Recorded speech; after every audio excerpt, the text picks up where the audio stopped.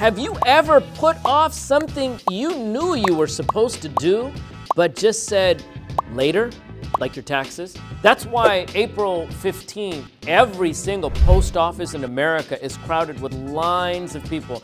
That's why during the pandemic, we didn't have enough toilet paper because people were putting it off and off and off, and before you knew it, you were in deep trouble. So in this particular video, I'm going to talk about why we procrastinate and how to start to do stuff now. All right, so why we procrastinate is really just human. You know, it's just a human factor. To tell you the truth, I think it's something we're just born with. Theodore Roosevelt said, in a moment of decision, the best thing that you can do is to do the right thing. The next best thing is to do the wrong thing. And the worst thing of all is to do nothing at all. And how many times have we actually paid the price for procrastination? How many times did we not apply for that job? Or how many times did we not apply for that loan? How many times did we not make a move or start a business that should have, would have, and could have? Most people are shooting on themselves all the time. And we know we should do it, but why do we do this? So there's the thing called resistance, and it's there for your protection. See, human beings are designed to, anytime there's something difficult to do that we even know is going to be beneficial to us, we resist because we don't want to make the first move. So it's a protection mechanism that's in us for a long time. And the greater this particular activity is going to reward you, the greater the resistance. For example, you know that you have heart disease in your family, and you know you're supposed to work out, and you know the benefits are gonna be tremendous, but you put off working out, and the years go by, and the years go by, and all of a sudden you have high blood pressure, now you have coronary heart disease. Now you have diabetes or something else that runs in your family, and I'm not saying that you can run from it, but you could have taken steps. Some things take a long time to see the effects of procrastination. Some things are almost immediate, like your taxes or not paying your bills.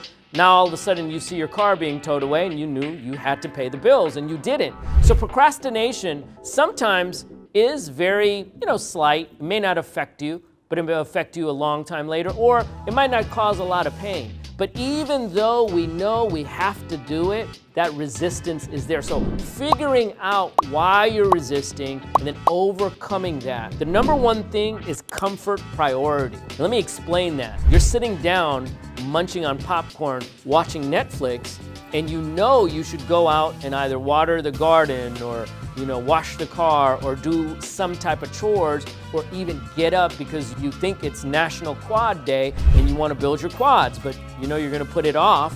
You can't go to the gym because your mindset tells you, I'm comfortable right now, so I don't want to go ahead and do squats, or I don't want to go ahead and mow the lawn. I'm comfortable. And so your brain is giving you comfort priority.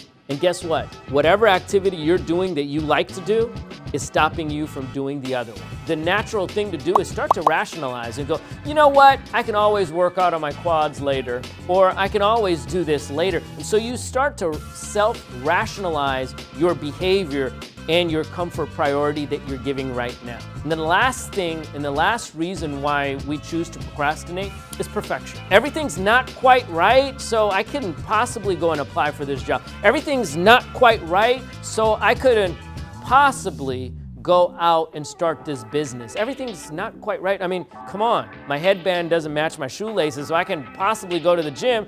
I need to be coordinated. I mean, think about how silly that is, but a lot of people are tied down with procrastination because of perfection. So comfort priority, rationalizing, and perfection keeps us from growing and doing things that we don't want to do. I'm going to super simplify this, and then you can leave the kind of comments you want to, or if things are working for you other than this. Nike says, just do it. And what I want you to do right now is go ahead and subscribe to my channel.